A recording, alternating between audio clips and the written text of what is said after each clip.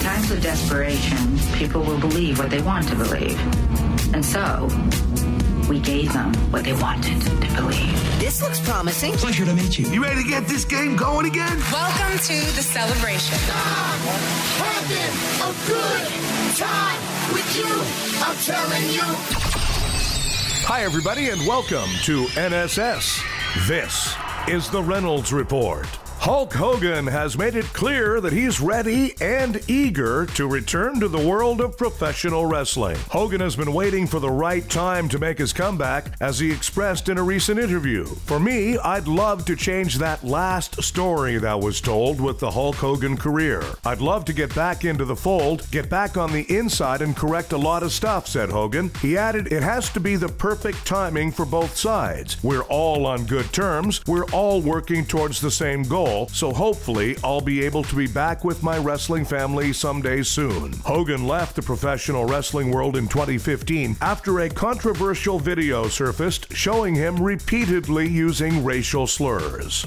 Last week, Time published an interview with model Kate Upton in which she accused Guess co-founder Paul Marciano of repeated sexual misconduct, starting on the first day of her professional modeling shoot with the company when she was just 18. And that's why you decided to do it now? Because people were wondering why the moment? Why right now? Yeah, you know, I was going back and forth about sharing this story because it's always easier to leave things in the past.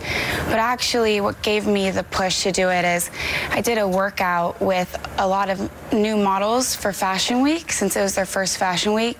And a lot of girls were sharing how excited they were about the different opportunities they got and the start of their career. And I remember being in that place whenever I got the meeting to go meet with Paul Marciano, and how different my view of the industry after that meeting was. And I wanted to prevent that from happening for these other girls who are just starting out. New York State filed a civil rights lawsuit against the Weinstein Company on Sunday, alleging multiple egregious violations of New York's civil rights, human rights, and business laws. The Attorney General's office said in a statement, the suit filed today in New York County Supreme Court includes new and extensive allegations about longtime company CEO Harvey Weinstein's vicious and exploitative mistreatment of company employees. Ouch. And now, things I've learned from Judge Judy. All rise. But inviting somebody to go to a hot tub with you, inviting them out to a festival, inviting them out to a drink within the first month would sound to me a little bit weird, especially if she's not into you. That's it for things I've learned from Judge Judy. Scientists have invented an electric skin that heals itself and makes more skin. It also senses temperature. And if Harvey Weinstein enters the room, it even begins to crawl. The former Navy SEAL who shot Osama bin Laden doesn't like Donald Trump's plans for a military parade. He's especially concerned about the giant cartoon balloons. LL Bean was famous for accepting returns with no questions asked. They've announced that so many people cheat and lie, it has no choice but to stiffen the rules. From now on, you're stuck with something unless Congress votes to impeach it. The third highest ranking official in the U.S. Justice Department resigned to take a job with Walmart. Yeah, she'll head Walmart's ongoing investigation into the case of the missing Skittles. A new poll says Tom Hanks is the favorite celebrity to run for president. A president is like a box of chocolates. You never know what you're going to get.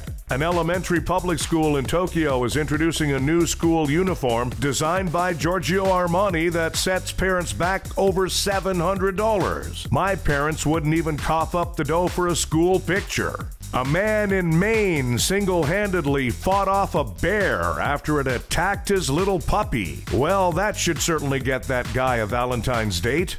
Time for Nobody Gives a F***. Kim Cattrall and Sarah Jessica Parker are at it again. The good news is it means we won't have to worry about another Sex and the City movie. Hey, Mean Girls, nobody gives a f***.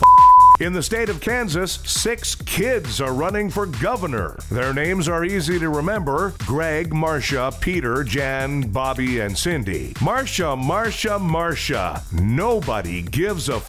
And no cars allowed. The state of Georgia is considering a highway just for trucks. Social justice groups are outraged, claiming discrimination against cars that identify as trucks. Hey, highways, nobody gives a Thanks, everybody. We have a new episode of the Reynolds Report for you every weekday. Frank D'Angelo and his kick-ass 15-piece band in concert at the Lincoln Alexander Theater in Hamilton, Saturday, February 24th. For ticket information, please go to frankdangelo.ca.